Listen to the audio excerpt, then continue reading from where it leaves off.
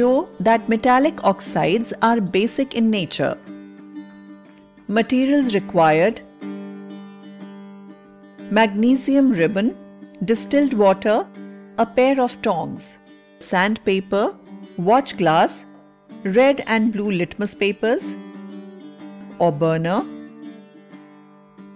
Procedure: take about 5 cm of magnesium ribbon. Clean it properly with the sandpaper if it is not shiny.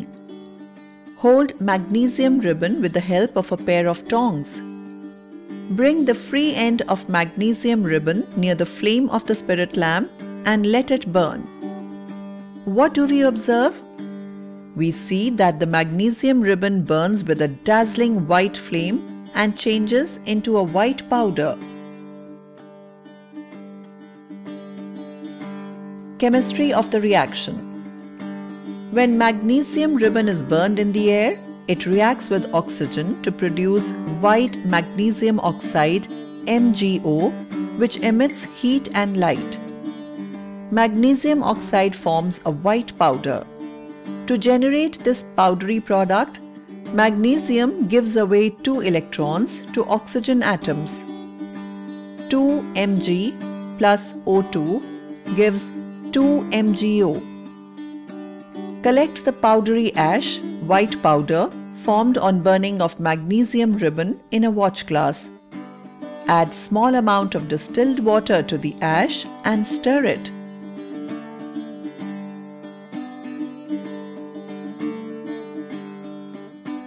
Dip 1 by 1 blue and red litmus papers respectively in the solution and observe the change in color of litmus. What do we observe? The red litmus paper turns blue.